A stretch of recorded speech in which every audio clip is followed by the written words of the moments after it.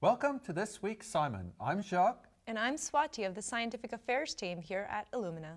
Well, you can see the leaves are changing again and the flu season is upon us. Oh, I hate flu. You know, I honestly thought they'd have a cure for it by now. Yeah, funny you should say that. Did you see the paper by Zhao et al.?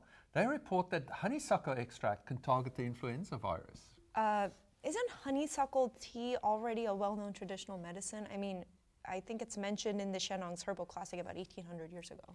That's totally true, but this paper is different. The authors identified the active ingredient as a microRNA that targets the Influenza A viruses. MicroRNA? I mean, plants do produce microRNAs, but are they stable enough to survive extraction and boiling? Yeah, interesting you should say that, because they actually used Illumina sequencing to test the stability of microRNAs during the boiling process.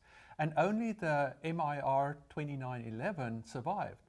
And it made up about 70% of the reads. And I should add that it's also RNase resistant. That's just amazing. I mean, does it have an unusual RNA sequence? Like, is it GC rich or something? You know, that's a really good guess. When they created GC less rich mutants, it lost its stability completely. I mean, I guess that kind of makes sense. But I know in Chinese medicine, honeysuckle is used for lung ailments, so... Yeah, that's exactly right. When mice consume the extract, the microRNAs accumulated in their lungs and in the liver. Exactly what you would expect.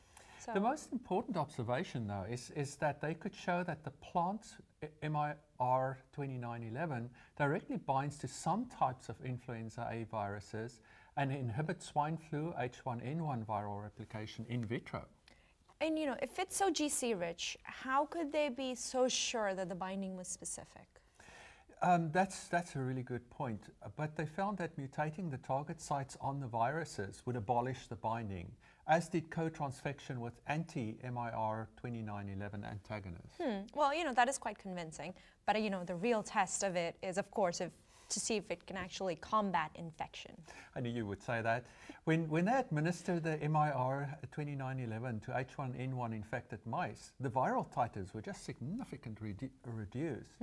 And they could also show that it significantly improved the survival of H5N1 infected mice. You know, it is very unusual to see a specific antiviral impact, you know, multiple types of viruses like the swine flu and the avian flu.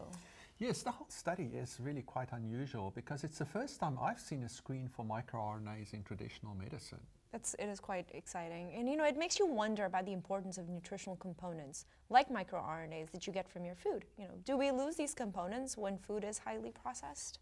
Yeah, you know, but now that we know how to keep mice healthy, I hope they can find something for us humans. I hope so too. I'll have my fingers crossed.